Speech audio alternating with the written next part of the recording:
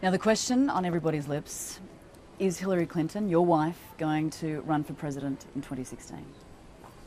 Can you answer that? No, I don't know.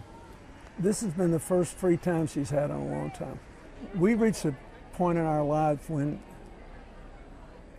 we think you really shouldn't run for office if you don't have a clear idea of what you can do and a unique contribution you can make, and you can outline that. And I'm proud of her. Whatever she does is fine with me. I'll support whatever she does. What is your advice? She hadn't asked me yet.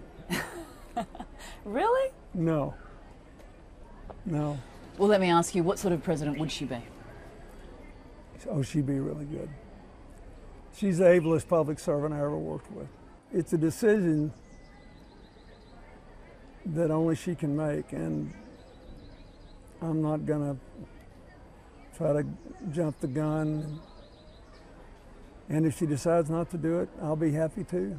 When I left the White House and Hillary went into the Senate in New York, I told her, I said, for 26 years, you made a lot of sacrifices for my public life.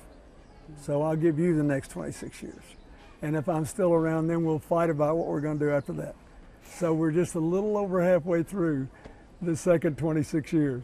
And whatever she wants is fine with me.